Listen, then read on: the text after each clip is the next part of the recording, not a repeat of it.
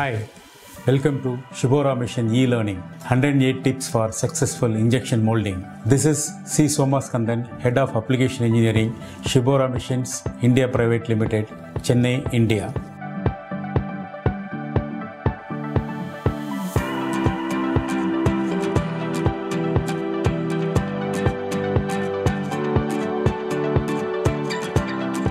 On our way towards creating a defect-free injection molded part, let's learn about the defect of jetting, how to recognize it and how to avoid it.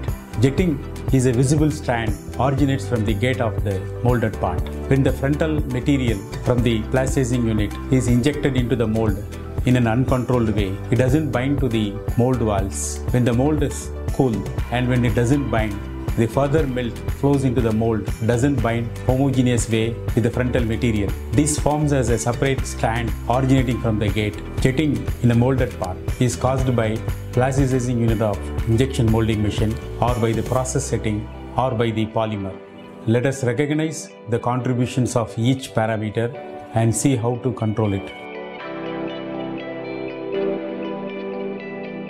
The mold plays a vital role in avoiding jetting in a molded part. While designing a mold, due consideration needs to be given to the gating system and a runner system, which directly avoids jetting in the molded part. Let us understand them.